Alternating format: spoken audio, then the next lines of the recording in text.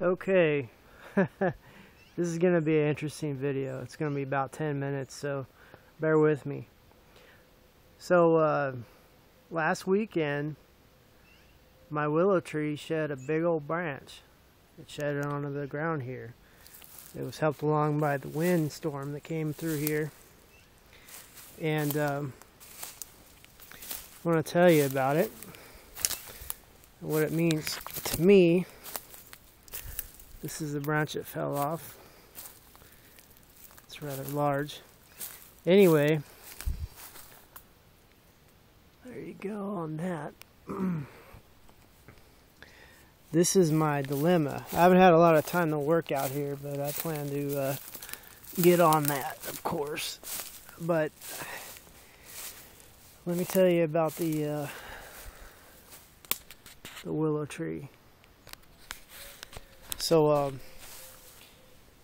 willow trees are very, very valuable, and two main reasons, and then many other reasons as well. But this is the deal. There's a compound in them called Salicin, which is a main property of aspirin, you know, the pain numbing over-the-counter drug. So they have salicin in them. What else they have in them, which people don't really know as much as the salicin, is they have Auxin. And Auxin helps roots to grow in other plants when applied, which is with called a root tea. So when you apply it, make a root tea from willow and use it on other plants, it'll help the root sprout through the Auxin action. So that's two main important things. They provide a lot of shade, and they provide wood.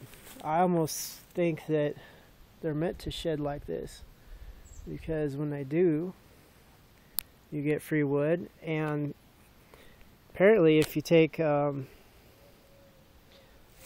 say like a willow branch and you put it in water, it'll grow roots in about 10 days or so, and then you get a brand new tree which you can move around and keep going. So this might look like a disaster, and a few years ago when I didn't know any better, I would just been pissed. But this is actually a bounty.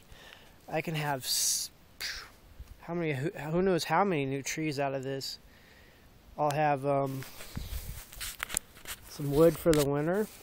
That main branch, I wish I could plant that in the water and be done, but it's too heavy for me to lift. And so this is actually a bounty.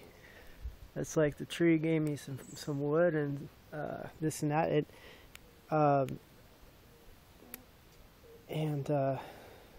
got plenty of salicin. Unfortunately, I'm not going to be using that today. I'm not a big guy for painkillers. So it's something to consider. A willow tree is it's actually sort of a high technology if you think about it. It's almost like a machine or a factory. All you got to do is provide water, soil, and the sunlight, and it will use those to manufacture, like a painkiller, salicin. It'll manufacture a root starter for your other plants and stuff that have a little difficulty with that, and it will give you shade. And the other thing too is this is a weeping willow, I believe.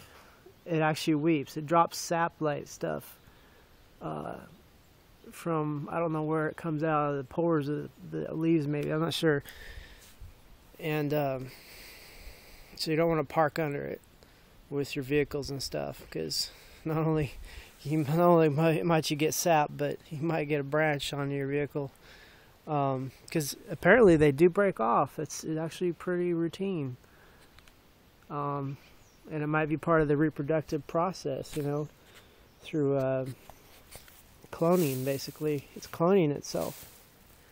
It's pretty amazing, you know. I wish I could clone other things, but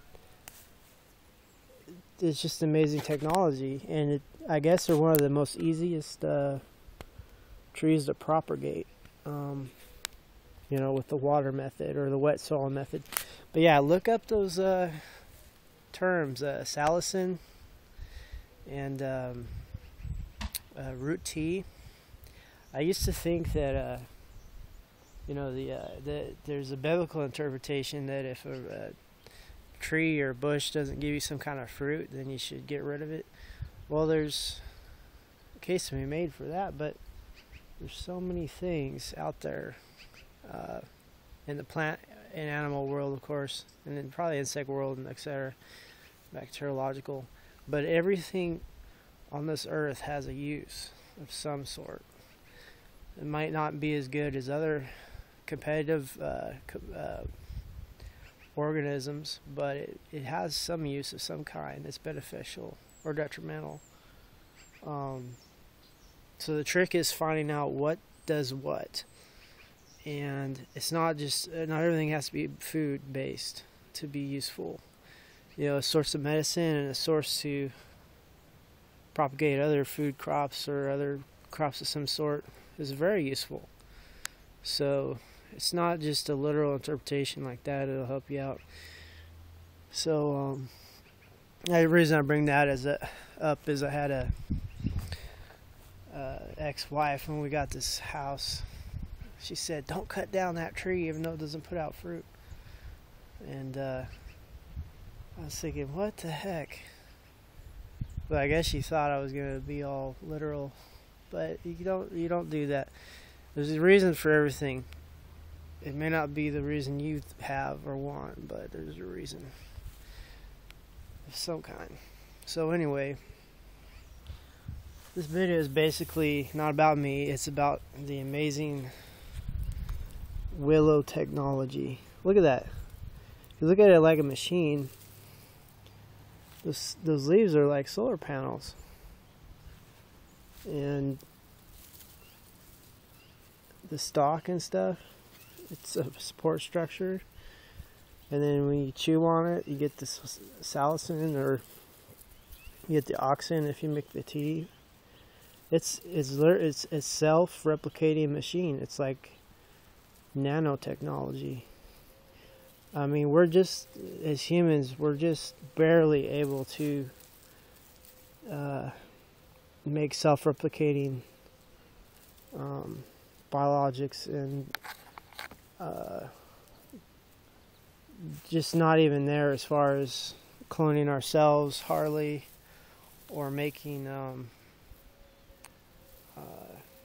it's basically biotech, where you can grow what you want instead of manufacture. That's the new horizon on technology, is you grow things like you would grow a truck, or you would grow a lawnmower, or you'd grow a sun oven. We're not there yet, but I can show you how to grow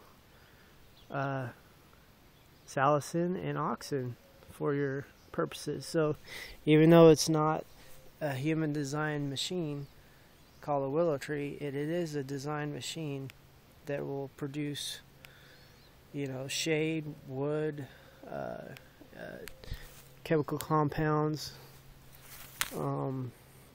and it's self-replicating, and it looks after itself, so in a lot of ways. So just something to think about. Don't just think of it as a useless plant or whatever. It's just another little thing that's you could spend a lifetime learning about it. But looked up those terms, and I got my work cut out for me. I got to preserve some of these future willow trees. Okay, take care.